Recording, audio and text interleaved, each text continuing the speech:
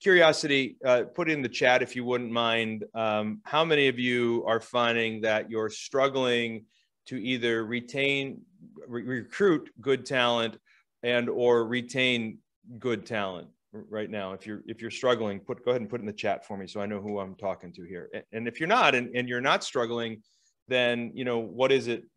Let's talk about that. If you're not struggling, let me know, because I really would like to know. Ron, just for the last 33 years. Yes, Ron, but I read that you hit your goal. Your gross receipts goal for the month. So congratulations. Ken Shepard is struggling on the phones. Got it. Jim has been struggling. Emily's getting there, but we've had challenges for sure. Good. So we're going to talk a little bit about this. Yeah, Emily, congratulations. You just got a couple of new hires and you're onboarding them well. And we talked a little bit about that. Luke, you lost a talented attorney in my office and decided to replace with a paralegal instead. Okay, good. We'll talk about that. Indy's struggling with that process. Got it. Zoe, getting ready to hire new talent. All right, Zoe, good. So we're going to talk about this globally, and then we're going to talk about some tactics. And so one thing is to set the stage for us, and I don't have a presentation. So I have my notes here. I have like an outline, and somebody wants me to share that with them, I can, but I don't have like a PowerPoint slide deck because it's just me and you having a conversation. By the way, if you're new here, if you're a guest around here and you're like, wow, this guy's strange. It's July. And normally I take the month of July off. Every year I take the month of July off, and July is no different. I always show up for interview with an expert. I usually do an open Q&A, and I field some questions and I just go about answering them. Blaine Elkers, our Chief Results Officer, brought it to my attention that this year the big topic that I really needed to address was hiring and really addressing this process. And he thought maybe we could have a panel of some sort. But I went out and I had a great conversation with a lot of folks that are doing this well, and I've got my own experiences. And so I just thought we would cover some of the basics and then dive deeper when anybody has a conversation that they want to open it up. Talia is, both employees gave me their 2 weeks last week. Help. Yeah. Talia, sorry about that. You're not the first person that I heard that from. So we're going to talk about why. And again, if you're new around here and I reference Partners Club or I reference the dashboard or something, yeah, there's a membership involved. And so if you want more information about that, you can always email us, richard@richardjames.com, and we can talk about it. But for today, let's see if I can give you some real value and help you get through this crisis we're going through and what we consider the Great Resignation. So I heard a great story just today, actually, as I was preparing to put out the final touches on this. I was listening to a podcast.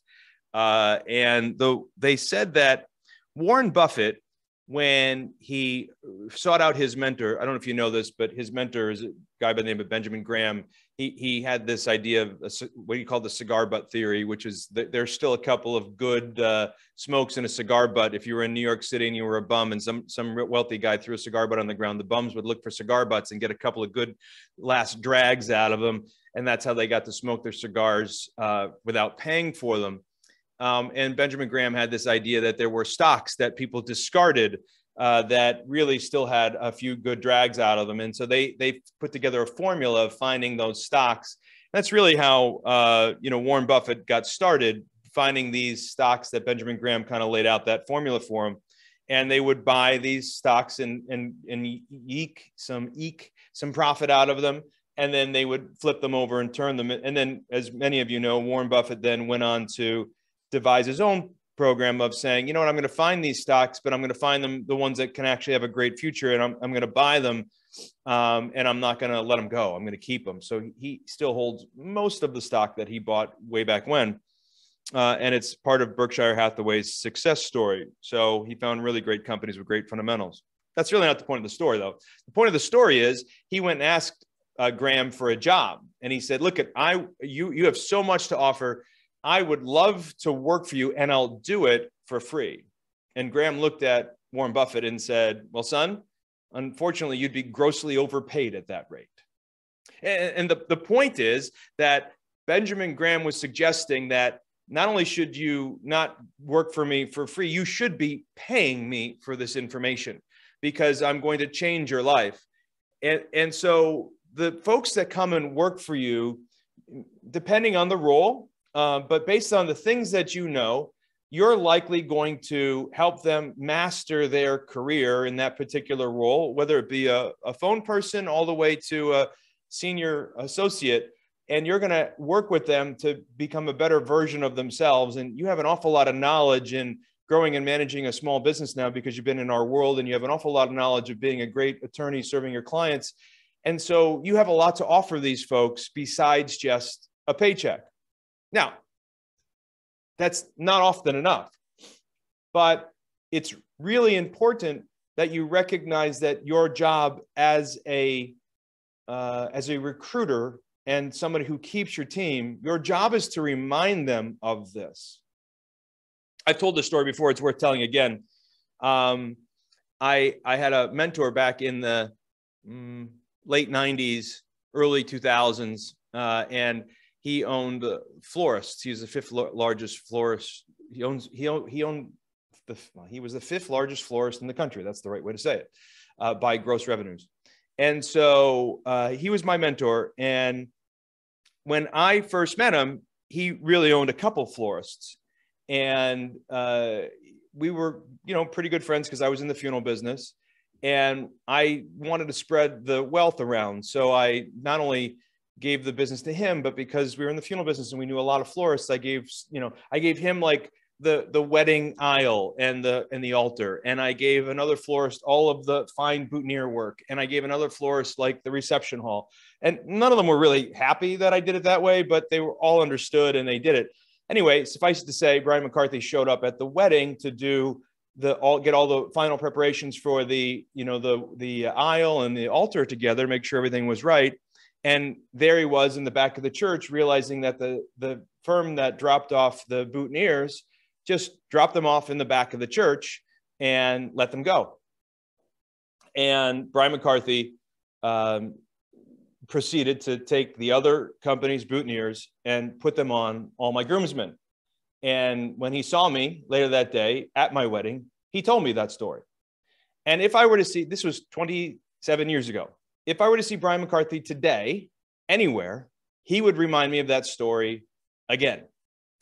And the reason I tell you this is because Brian McCarthy taught me one thing, many things, but one of the things that he taught me was never, ever, ever forget to remind your team what it is that you do for them. Never, ever, ever forget to remind your clients what it is you do for them, your vendors, fill in the blank, whoever you work with. When you're a good company to work with and you do a good job at providing them a foundation and you have a good working relationship with them, don't assume that they know it.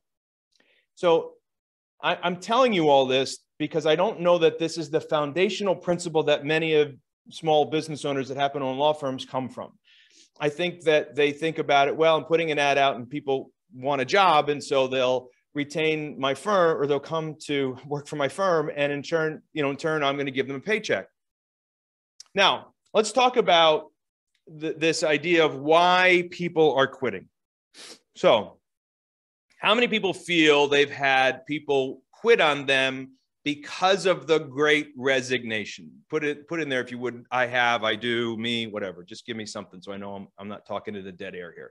Remember, when I'm not interviewing and I'm lecturing, can feel like I'm talking into an oven. Okay, so you believe you've had people quit because of the Great Resignation. Now, how many people feel that you've had people leave your employ because of normal life situations? Somebody decides they don't want to be in that industry anymore. They jump to another world. They move. Whatever they do, they don't want to do that. Yeah, okay, normal situation. It's great. Okay, tough one. How many people believe that they've had people quit their team because of less than stellar leadership? This is a tough one. You don't have to answer if you don't want out loud. Meaning, we didn't have a great onboarding process. So in other words, when they joined the team, it was, mismatches to the way they got onboarded, where the paperwork was going to be done, who was going to be the person they were going to go to, who are they going to talk to, what desk they were going to sit at, what was did they have all the equipment and their phones were set up right, were all their usernames and passwords already created, did they get a little box welcoming them to the team, did we introduce them to everybody, walk around, shake their hands and make sure they felt part of the family, an onboarding process, a real system for onboarding, micromanaging the new employee experience, right? Lousy onboarding. Maybe that we weren't congruent. We sold them on how, what this company was like, but when they arrived, the way that everybody acted around them or the way that they experienced things wasn't the way they were pitched the dream. Maybe that goes with the lack of onboarding. Maybe we undercompensated them because we thought we could get away with it, and maybe they're getting paid less than somebody else in the firm. Worse, maybe they were getting paid more than somebody else in the firm at the same job, and that person, because they negotiated better and we lost the other person. Maybe there's a lack of mentorship. Either we were supposed to mentor them or somebody else on the team was supposed to mentor them, and leadership didn't check in to make sure mentorship was happening. Maybe there was no clear systems to run, like they didn't know exactly what they were supposed to do or how they were supposed to do it or how the systems ran. There was no real operation manual or anything for them to turn to. From their perspective, they feel like they were hired to just jump in and figure it out and throw a uniform on them. And while that works, sometimes that's not what they feel like they were sold. Maybe there's a lack of training. So ongoing training, like they feel that they like what they do and they're paid a market-based wage, but there's no ongoing training for them to get better at their job and continue to grow and maybe grow within the company or just grow within their job so they can continue to be a better, productive team member. Maybe there's a toxic environment, right? So maybe there's, Sally or Bob in the company that's cancerous and the leadership is letting it go, and you drop a new person in and they're immediately poisoned by this cancerous individual.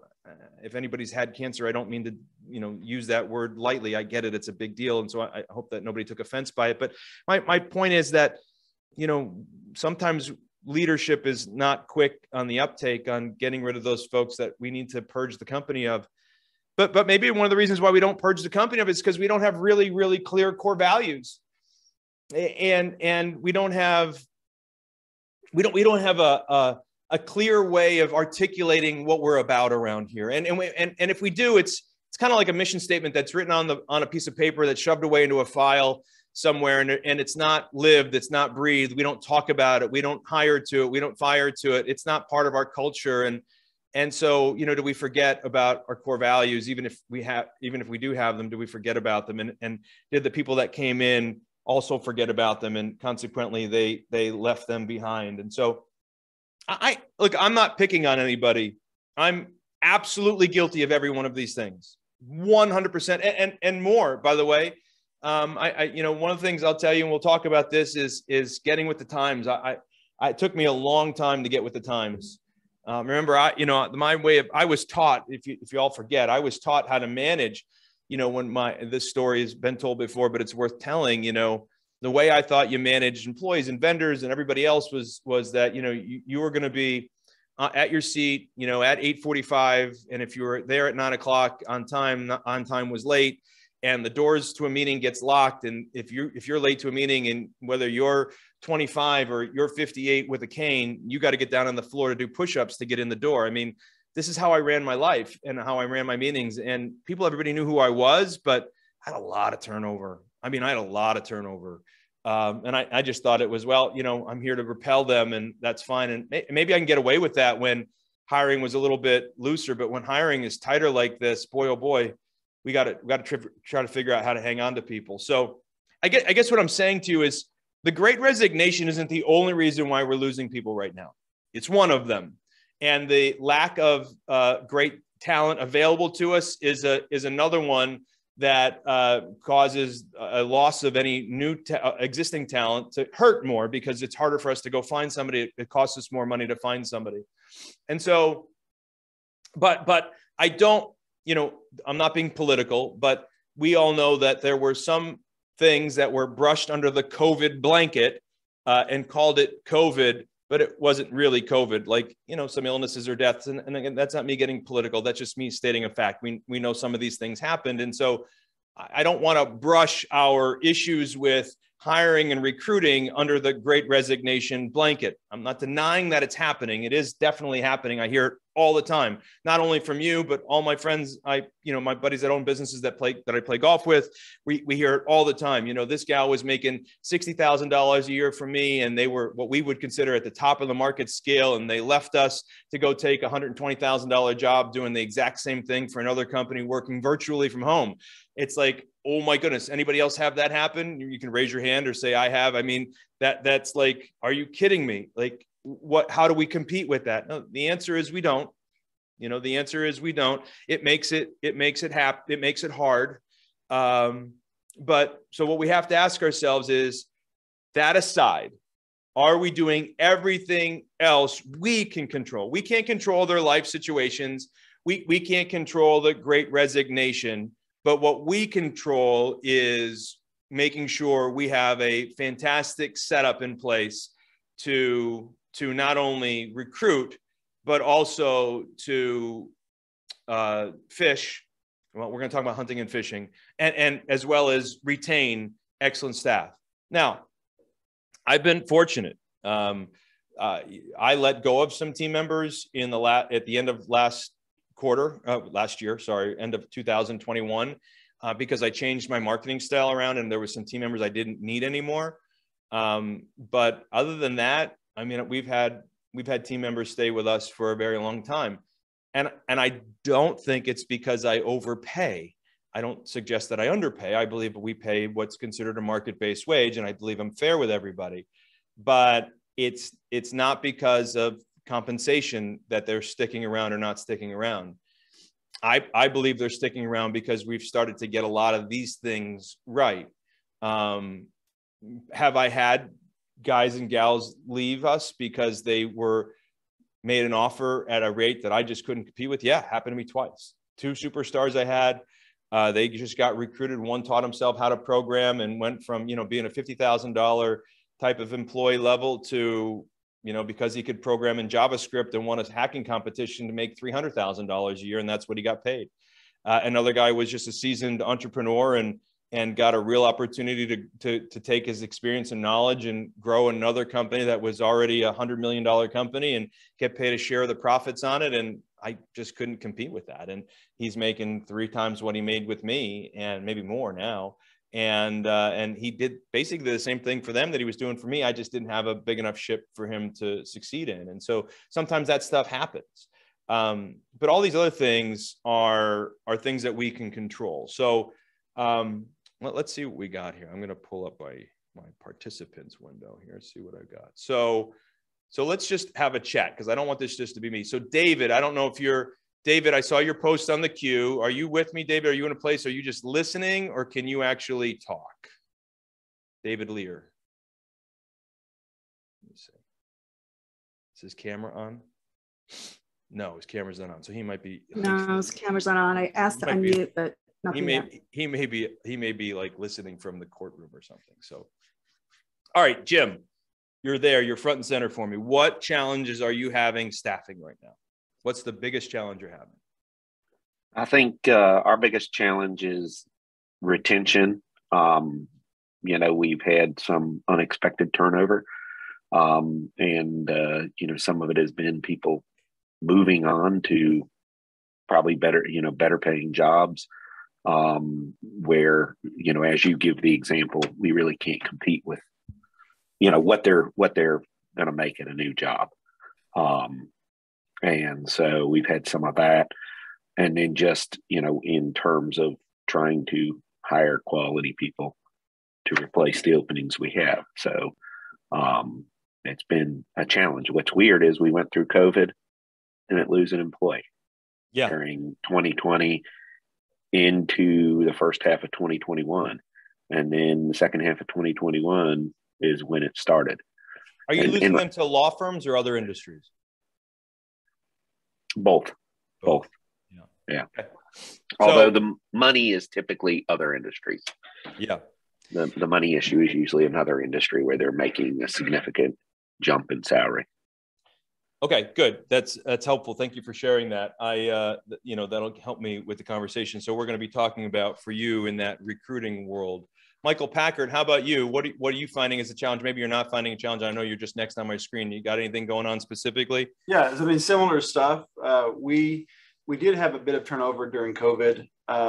Just the people with the family situation that they couldn't work remotely. You got kids and dogs and homeschooling and all that stuff. And so, and then the problem has seemed to just kind of continue. We'd hire people, we do great interviews, and then it comes time to start and they just wouldn't show up. Right. They just ghost you, right? They're like, baffling, yeah. Great employees that we had, somebody got offered twice of what they were getting paid here. Like, wow, you've got to take that job. One of our best employees, that really happy for her in a sad sort of way. And so we're just kind of going through interviews and trying to, I don't know, we're trying to hire a couple of people to fill vacancies that are having a hard time getting filled with the way that we were doing it before. And I'm tempted to just say, okay, we'll just pay more, but I don't think that's the right thing, but maybe it is. I don't know. Well, we're going to talk about that. So like, let's talk about that. Possibly paying more, so where does that game end?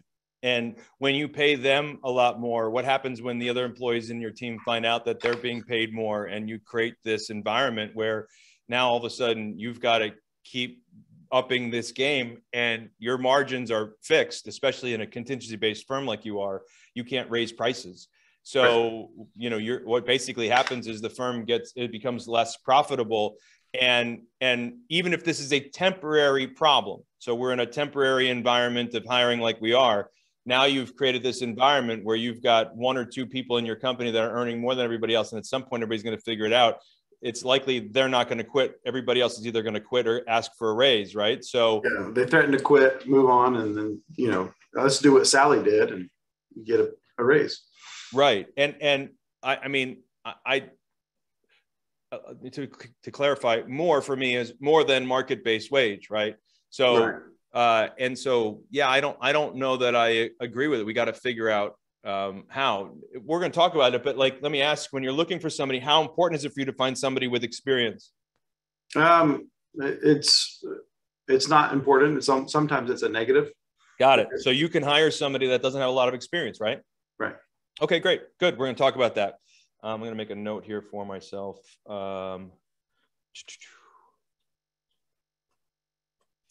Yeah, what Joe said, exactly. You got to untrain them, and then you end up spending more to untrain them.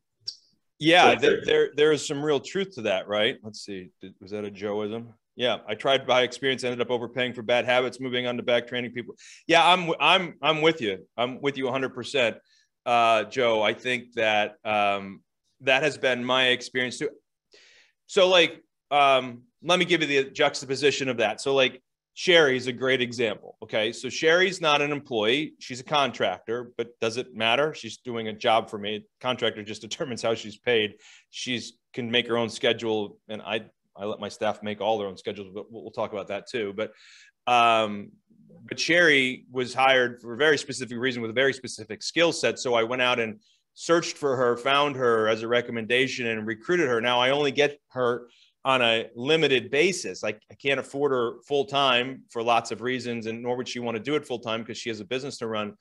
But the amount of time that she does allow me to have fills the need that we have. So she's a very highly skilled individual at her role. And so she was able to fill that. And then, by the way, while we found out she was highly skilled in that role, luckily for us, I was able to negotiate a little bit more of her time to bridge that what she was skilled in that role over to another role. So I was able to get her to help us in the chief inspection officer role. And so now she fills kind of two primary roles with us. Neither one of them are full-time positions per se, but I bet you $1 to a donut, as my grandfather used to say. I bet you that if I went out to fill Sherry's role as the event planner for our company, and it was going to be an event plan, I bet I would find somebody who would expect it to be a full-time job, and they would take 40 hours a week to do the same thing that Sherry does in whatever, 5 hours or 10 hours. I don't know how many hours a week Sherry works. I never asked her, so I'm not going to ask.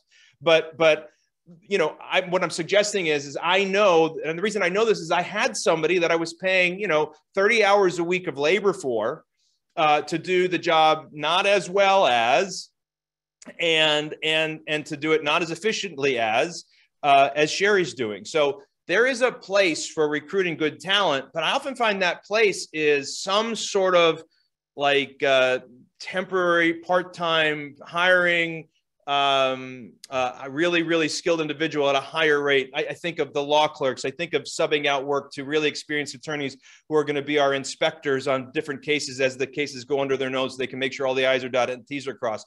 We're going to pay a high dollar per hour for that fee, but we're going to get a job done that having somebody else full-time in the office wouldn't make sense to do. David, I saw that you were, hi, Sherry. I see your comment. Sorry. She's a unicorn. Got it. With sparkles. With sparkles. There you go. So David, you see you're here. So what's going on? I know you were struggling with some hiring issues, and then you had somebody else resign, and you asked a question about how long they're sticking around. Where are you at right now? Well, the first guy went to the DA's office. I'm a criminal defense lawyer, so he just flipped sides. So that was that. I actually replaced... Why do you think he flipped sides? Pay or? It's a combination of pay, and I think he found distasteful a couple of the tasks that defense attorneys have to do. Got it. You're either one or the other, kind of. I replaced him with a guy with 5 times the legal experience that he has. So we'll see if that. I don't think I need to retrain the lawyer the same way I need to retrain a staff person necessarily. So yeah, so I think that answer depends, and this is one of those practice areas specific, like bankruptcy. I probably don't need a highly experienced, trained attorney. Well, from my experience, I never hired highly trained, experienced bankruptcy attorneys, except for that one person who was going to make sure they laid eyes on every single case. But the person going to 341 hearings and things of that nature, they were, 2-year, 3-year attorneys tops, making $40,000 to $50,000 a year. I know that Francis Jackson, Jack, as we call him, from up in the Northeast, he has a veterans benefits defense practice, and he hires attorneys all over the country.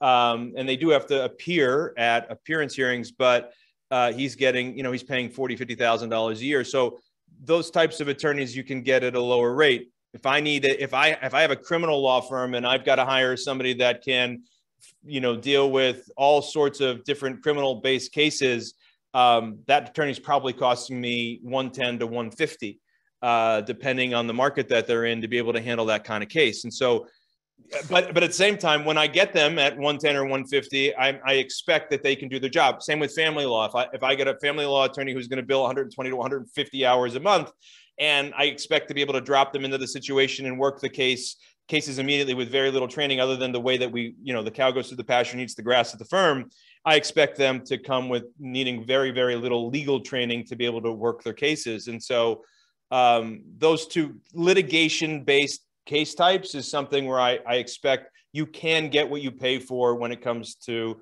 lawyers. That's not to mean that it always happens that way. I've heard plenty of stories of people who are hiring really highly skilled attorneys who ended up to be and paid them a lot of money and ended up being a flop. But more often than not, I find that to be the case. But so you replace that one person. Where else are you now, David? A phone guy. And the phone guy, on the day he resigned, gave me a replacement who I hired the next day. Well, that was nice of him. Yeah. So, I mean, they'll work together during his last 2 weeks. She comes in, she'll be with him for 4 days. So that will help train on the computer programs we use and the systems we use. So that'll be a help. So that one worked okay. It was a little more stressful for me because at the same time that happened, I was trying to add another area of practice, had an office renovation going on, was trying to hire new staff people, and then I had to backfill my core business. So that just made it extra special. Yeah, well, and welcome to the game, right? I mean, that's whether you call it Satan, whether you call it the world against us, the universe, that karma, Murphy's Law, whatever title you want to give it, it shows up for a small business owner at the most challenging time, no doubt about it. And so that's why I always tell people, you want to find out how good your systems are, open another practice area, open up another office, whatever, because you are going to be tested. And that's what you found out. You were being tested. So But congratulations on maintaining, I think, a 78% hire rate through that whole process. So, yes, sir. Great job. Joe Jepson, I see you had a comment there about the subordinate. Let's talk about that a little bit. If it's an attorney, how do you differentiate this? Mostly I'm heckling because that's what I do. But so I've always hired pretty low on the food chain and trained up. I've told you in the past, we hire people at a low rate. We throw in a broken pool cue and see who comes out of the room, right? And it's worked, but I've always had a high turnover. Attorneys usually last for right at 1 year.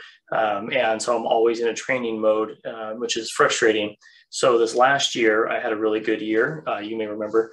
I think everybody remembers you won the EA1. Likable and endearing. So I had some cash sitting there. And so I invested in a more experienced attorney. She knew state law on the adjoining state that I didn't really know that well. She spoke Spanish, like all these things that really checked the boxes. And she came in, just was not the right person. We didn't hire by core values. We just looked at how many boxes she checked. And, we are hardworking hustlers, and she wanted everything handed to her. And so it was just wrong person. We replaced her with someone else where I was willing to pay more to get some experience. And that person also just is wrong culture. So I'm kind of retrenching back to the core values and what a good person for this firm is going to be, because bankruptcy, like you just said, is not attorney-driven practice. It's a lot of, simple or even complicated, but not really complex issues. And so it's easy to train. And so we need someone that, isn't coming in with expectations and bad habits and work from there. So that's where I'm at on this. Yeah, I agree. I think the key for me that you hit was this idea of core values. Maybe didn't hire them the way you thought you should have. So, and to give everybody who's a Partners Club member some inside baseball, in November, Sherry's working on it, but I think we've nearly retained a EOS presenter to talk about the book Get a Grip. Inside Get a Grip, that was written by Wickman, I believe. He reveals this scoring guide that you need to use in order to clearly identify what a new employee how they will fit into your culture per se. And it's a mathematical formula to just, apply a number as to where they think they fit. And they must be, like a 5 in every category in order for you to hire them. And if they're not a 5, you don't hire them. And so we're going to get trained on that. If you don't want to wait for that, I highly recommend you grab the book, Get a Grip by Wickman. They give it step-by-step. It's likely one of the best parable written books I've heard on this idea of traction. Traction is much more like a textbook, very dry, boring, and can easily get lost in the weeds. Get a Grip is telling the story of how a company actually puts this stuff into practice. And so I think that you'll find success there. Michael said he loved that book. That's great. All right, let's talk a little bit about, this idea of hunting and fishing. So I think it's really important to recognize that finding good quality talent is just like marketing. So when you, in your world, well, no, you can. So in your world, you can both hunt and you can fish. In most of your worlds, you fish by having keywords as the bait in Google Organic, Google Paid, Facebook, whatever. And you're using keywords to fish. And so the fish are swimming by and they see your keyword as a bait and they grab onto it because they're searching for that particular thing. So they're the right kind of fish and your bait was attractive to them and they latch on and they become a lead. You're fishing. You've dropped a line in the water with the bait of a keyword.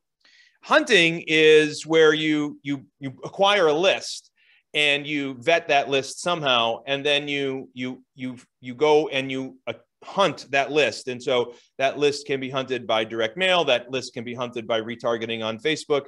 That list can be hunted by you know, by doing it on a retargeting campaign through pay-per-click or TikTok or all these things that are opening up through social media. So what I suggest to you is that when we recruit, we want to do the same thing. So phishing is like we're putting an ad on Indeed, on ZipRecruiter, on Craigslist. By the way, a lot of people forget about Craigslist. It's a pretty big deal. There's still an awful lot of traffic on Craigslist, so don't ignore it.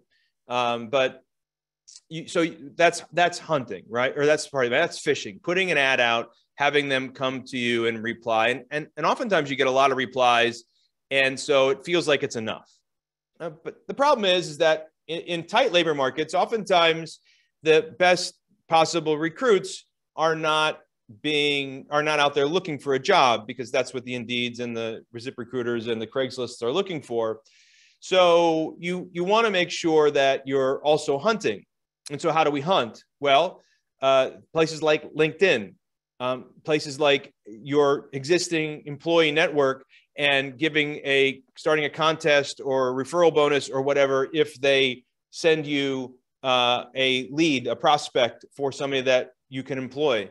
Going out to job fairs, getting out of your house and your office and going out to eat, going and buying things or shopping so you can get out into the world and find those people you're looking for. And then finding other pools to hunt in.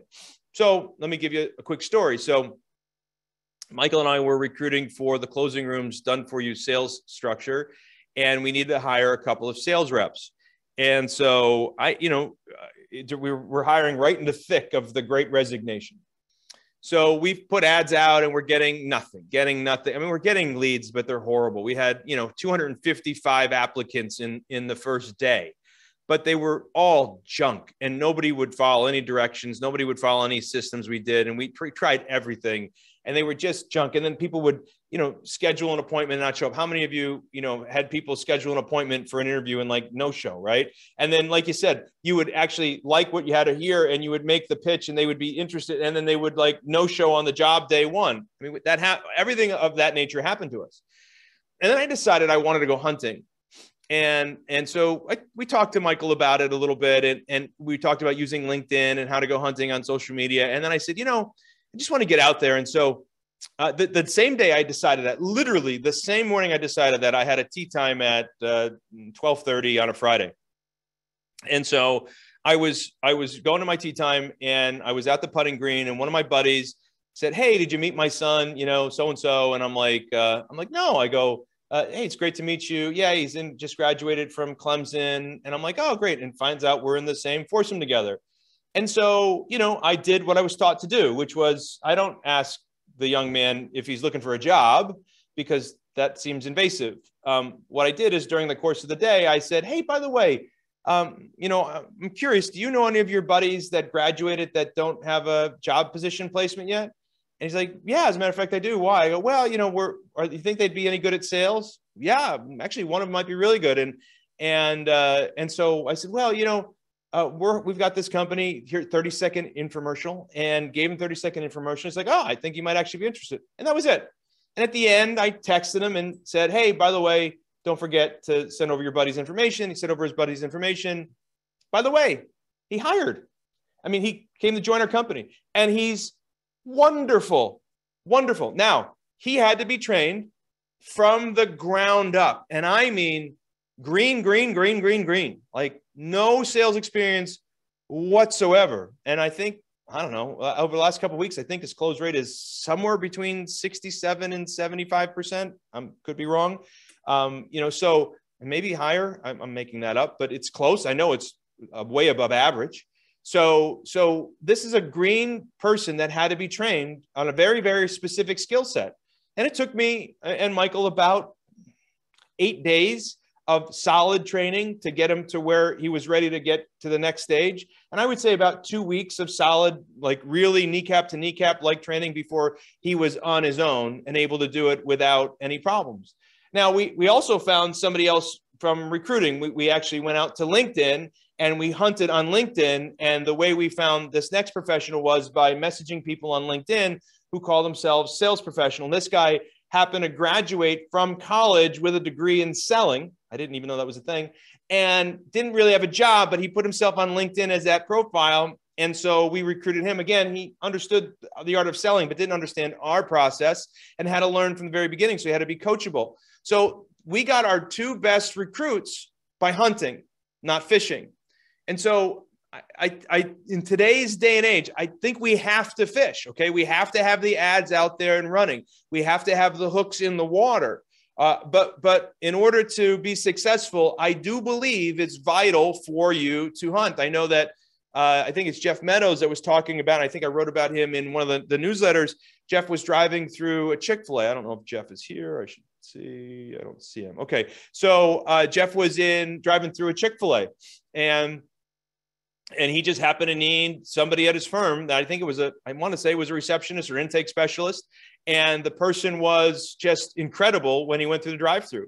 And Jeff just said, "Hey, have you ever considered, is this what you want to do the rest of your life?" And they're like, "No." And, have you ever considered working in a professional environment? I own a law firm. I'm recruiting, and you sound amazing. I'd love to give you a chance. And they're like, "Oh my gosh." And he recruited them right out of Chick-fil-A. So Chick-fil-A gives them great customer service training, and they had that. And then they had a great attitude, and he hired them, and they've become a rock star employee for him. And so my point to you is, in this day and age, we have to hunt. Anybody else have a great story about, hunting? Anybody want to share? Just either raise your hand or say, "I do," so I can see who's saying it. Anybody else have been hunting lately and had a great experience? David. I heard, if I'm muted, I heard my sushi waitress as my marketing, part-time marketing person. She's getting her degree in marketing. She's in her final year. She is cheap and she loves it, and I'm giving her experience, and she's happy beyond belief. And does all my social you're giving her real experience, like real marketing experience, cutting her teeth in a real way, and she's happy to have it. Michael's girlfriend, Delaney, much to my chagrin, is still working for an hourly wage much lower than I would expect that she's worth. However, the company that hired her, it was a small business out of Kansas City, Joe, a marketing company. And they hired her to teach her the ropes of marketing. She got a degree in marketing from college. And she took the job because, one, it was remote. And 2, because they were going to give her the experience. To your point, David, they were going to give her the experience, back to the original quote that I read about Warren Buffett and Benjamin Graham. And she was going to get that from them. And they did. And she's learned a whole bunch. And I've told her, by the way, she's an independent contractor with her own LLC. And I've told her to raise her rates. And I've told her that she should go out and get more clients at a higher rate. But, for her purposes, she doesn't need it. And she feels like she has a lot of loyalty to this company because they trained her really well on how to do this particular job. Don't underestimate that. So, we're hearing a reoccurring theme, by the way, folks who are new, coming out of college. That's a great pool to recruit from. Like, college graduations just happened. There are a lot of people who are just haven't yet received jobs or took jobs that were lousy and they didn't like, and they're looking. There's a lot of college graduates out there right now that are walking into this time when there's not as much recruiting going on at this very moment as there was, say, 6 months ago. And so there is real opportunity for those new college grads that you can hire that can do a lot of these roles that don't require a license. Anybody else? Luke, sort of combination of posted job in Indeed and a paralegal at a rival firm reached out to me via social media to explore the interest, just hired her. Yeah, Luke, I think that's a great example of, here you were fishing. I would call that a fishing example. Okay. So that they reached out to you via social media because they knew you and had experience. And so here you were able to recruit them. But Luke, but that meant that you had to be on social media for them to even reach out to you. I mean, did you know them like socially before, or did they just look out and find you on social media? Only that we sort of interacted over the years. This is a paralegal for one of the trustees. And so, we were friendly just in emails. And so, she wanted to see my kids' pictures. I was like, friend me on Facebook, And so, every once in a while she'd message me something on Facebook. So I posted a thing on Indeed and she's like, well, I have to really, very carefully exit my current job. And I was like, hey, I know you're awesome. So meet with me, we'll figure it out. And we had to orchestrate this very delicately. But we did, and she just started this week. So super exciting. Good. I mean, at the end of the day, I think that, so it's fishing, but it's also the fact that you're out there. I would be really bad at that. I got to be honest. I mean, if somebody tried to find me on social media, I'm there, but my team looks at it, but I'm not there to interact and message with people. And I'm not building my network regularly through social media because I personally don't use it. We use it for business all the time. So kudos to you for getting benefit out of social media. There are real benefits to be had in social media and making those connections. And so nice work maintaining that relationship over a long time. And there you go. You had a job and you found out you got a winner out of it. So congrats to you. And so Ken Shepard said he spoke to a Chapter 7 trustee in Canton and recommended her paralegal of 5+ years, and she's still with you. So Ken, there you go. So you're out there networking, letting people know you're looking for somebody to fill the role, and then it happens to be another trustee, and they recommended their paralegal. Now, curious as to why they recommended their paralegal and why you thought they were going to work for you if they weren't working for them. Why were they willing to let somebody go? Is Ken there? Yeah. Well, this was years ago, and that particular trustee just didn't have in her private practice, as well as getting cases, enough work. And she had another assistant, so she couldn't really afford the paralegal. She went a different route. So when she found out that I was looking for a paralegal for the new office at that time, she recommended her, and it all worked out. Good.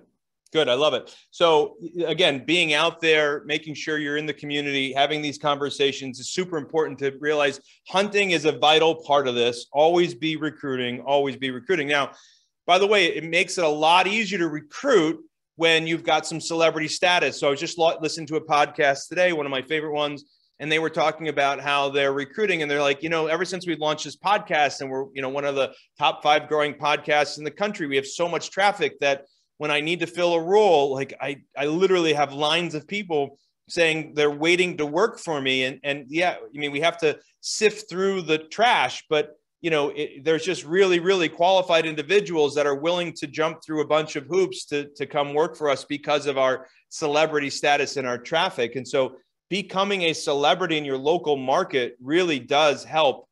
Becoming a celebrity and making sure that your LinkedIn profile and your Facebook page and whatever other social media things you're using, as well as your website, and making sure you have your authorship, celebrity, and your expert status in place really makes it a place that people want to work for you. And then we've talked about this idea of, if we're marketing for this type of individual, for me, not only do I want to try to attract the right person, I want to repel the wrong person. So, if you go to therichardjames.com/careers, I think it is, my recruiting videos there, it's the same one. It's still at my old office. It's okay. It just tells the story about who we are, and we no longer recruit from an office. I probably need to shoot another one, but I haven't. So, but it works and it gets the job done, and it kind of goes through our core values, and it talks about who we are and who we're not. And it's designed to repel the wrong person and attract the right person. And I insist everybody watches that before they get on a call with me. And if I do get on a call with them, I test them to see if they've watched it. But by the way, as an FYI, we did the same thing when we recruited for the closing room. I had Michael go ahead and shoot one of those videos and tell them what the closing room was all about, to try to get clarity about who we are, what we stood for, what our core values were. And that went a long way to hiring the 2 people that we hired, because it was a startup. There was a question mark there, right? Can they do this? By the way, just to be clear, these folks took 100% commission jobs in a startup situation. So over whatever other offers they had out there. So either that's telling us there's not a lot of other offers out there, Maybe it's telling us the candidates weren't great, but I'm telling you that they were. They graduated from big time schools with great GPAs and all that other stuff. But I think it had something to do with the fact of how we positioned ourselves. We became attractive to the right person. And then let's talk about like, how do you retain them? So one thing I want you to know is, for me, I needed to get with the times, right?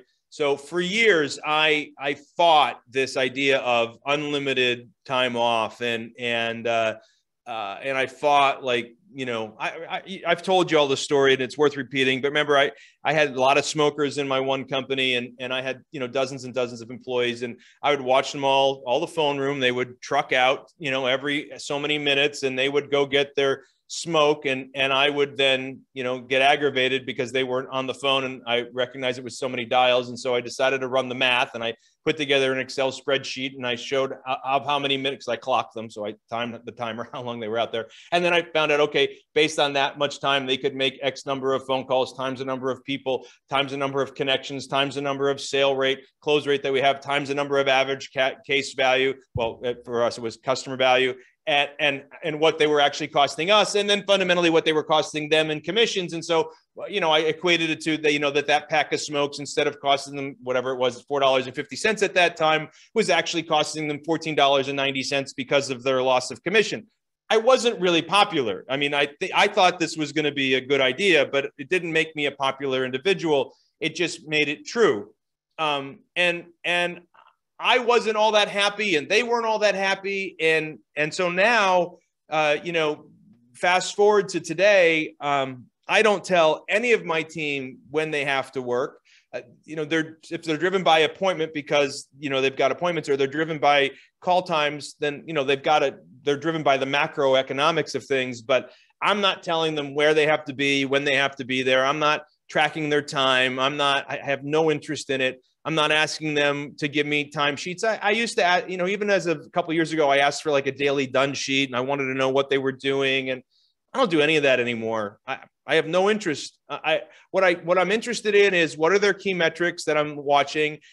Is the job getting done? Do they do it right? Do they raise up problems? Do they follow our core values? Are they serving our clients well, depending on what their role is?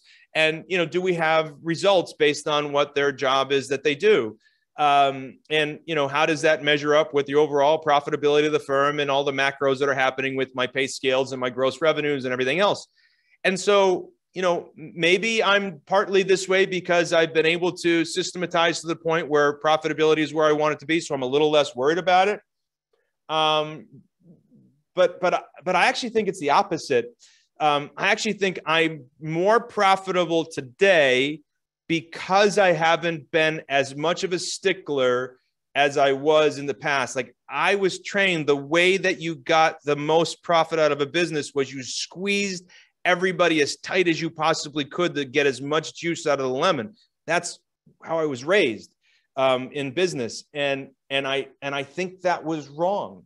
I just saw Elon Musk put a post out there, couple months ago or whatever it was, about how, you know, this idea of working remotely and not working 40 hours a week is for the birds. And if you're not working 40 hours a week, you know, you don't want to work a 40-hour week job, you shouldn't be here. And I suspect that's because of the masses that he employs. There's probably an awful lot of people that, you know, that are taking advantage of the system and we're working remotely and they're having more than one job. And there's a lot of that crap going on. And I'm sure that crap does happen, but in a larger company, and I'm sure it happens in a smaller company too. But I don't know, if you're in a small business and the job is getting done the way you want it to get done, when you want it to get done, the right way, you got accountable people who are showing up, you know, at the meeting times when they're supposed to be there, ready to go, and they serve your client well, they close deals, they set appointments, they get the legal work done, whatever it is. I just don't know if we should be as sticklers about this. And so one of the ways I think we get our staff to stay, I believe, is by creating a much looser environment by which they work, and just try to find the right people to work in this environment. By the way, if you've got the wrong people, they won't work real well. And the people who think you should have, especially if they're from old school, people who think you should have the people who, you know, show up at, you know, an hour early and stay an hour late just for the sake of being there. And they get upset with the people who are there for 6 hours a day, but get the same amount of work done because they're not there the same amount of time. They're not going to work in this environment. And so, yeah, you have to make sure you've got the right people doing the right jobs, and you've got to watch them, and you've got to set your metrics. I used to think, well, geez, if somebody could get, 10 things done in 6 hours, surely they could get 12 things done in 8 hours. Like, that's how I thought was, but I don't find that to be true. I find that sometimes they actually get 5.5 things done in 8 hours because of Parkinson's law, right? That law that states that you will accomplish your goal in the time in which you set yourself to accomplish it. And I just think, out of spite or just resentment or burnout or whatever, when you try to keep squeezing everything to the edges, your staff starts to burn out. And so unlimited time off and flex work schedules is something that I've employed over the last few years, and it's worked wonders. And we have blackout dates. They can't take vacation during the events, and they can't take vacation, together if they're on the same team. I don't want them to take vacation at the same time, so one team member can't. There's nobody to cover that role, and they're responsible for making sure their job is covered. And even if that's me that's got to cover them, they're responsible to make sure their time isn't matching with my time off. And so, we have to work through those things. But really, I never ask them how much time they're taking or when they're taking it. The other thing I would tell you is, how often do you write them handwritten notes? In what way do you make them feel like you care? And how often do you just stop and say, listen, I just want you to know, if I haven't said it in a while, I appreciate you. I think you're a rock star at what you do. And I just think you're awesome. And you can't lie. You can't make that stuff up. You actually got to believe that. But how often do you stop and say that to somebody? And how often do you make them feel special by writing a note? Like mine happen at least every quarter. They get notes from me after every event. It's a marker for me. So my team gets notes from me about thanking them. And then in what other way are you giving them personal buy-in rather than just saying, hey, we've got this new idea and we're going to implement it, and this is what we're going to do, whether you like it or not. How often do you feel like you shove things down their throat and just tell them this is the way it's going to happen, rather than, actually getting their buy-in from the way it has to get done? Like, we're running this brand new marketing campaign. There's a lot of moving parts. I mean, a lot of moving parts. And my past nature was to be just shove it down their throat, shove it down their throat, shove it down their throat. You take it and remember, here's what I want you to do. Here's a detailed listen. I still do some of that because I'm kind of a detailed guy, but I've said, well, what do you think we should do? And how do you think we should get it? And how do we go about it? And okay, well, here's a budget, go get it done. And it's amazing. It's showing up, right? And it's getting done, and it's moving forward. And maybe it's not moving as fast as I might have moved it if I drove really hard, but it's moving, and it's moving at a reasonable pace. And I'm happy about it. And so, I don't know. I just much more laid back. Maybe it's the Scranton in me moving to the West Coast. I don't know. But I will tell you that the Scranton in me was just not all that happy coming to work, and hated managing people, and wasn't as profitable. And while I don't like managing anybody, I love my team, and they seem to like working here, and everybody feels good about it. And they all know that if any of them want to open up their own business someday and learn how to do it, I'd be happy to help them any way I could. So I don't know. I just think, you've got to think more about that. So some of you got to run. I know we're a minute over. I'm on vacation time here, so I'm giving you a little bit more. I would finish with this. Two things. One, as you're thinking about, as in these more difficult times, another idea for you, in addition to recruiting from college graduates and making sure you're hunting, big one, is this. Make sure you try to outsource as many administrative tasks as you can. So take all of the work that everybody does and ask yourself, okay, what if this is administrative that we could take off their plate and have like a VA that can do all of this administrative work? The question is, can I create more capacity for the staff that I already have?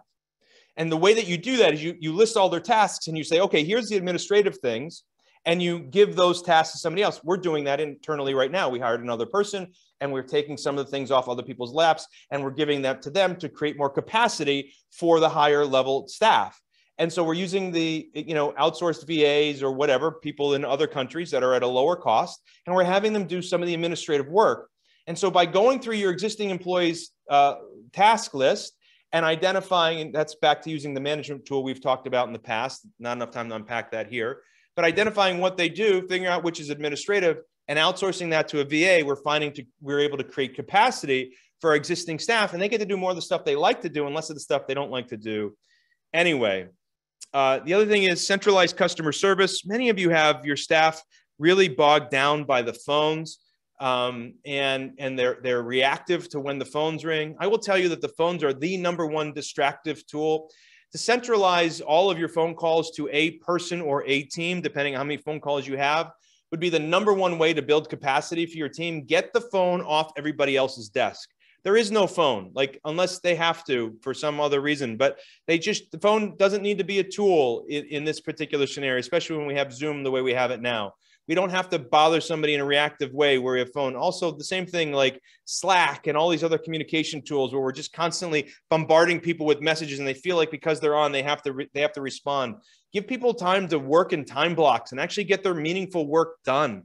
Find a way to get rid of all of that crap. The more distractions you can get off their desk and let them work in actual meaningful time blocks, the more capacity they have and the more work they're going to get done.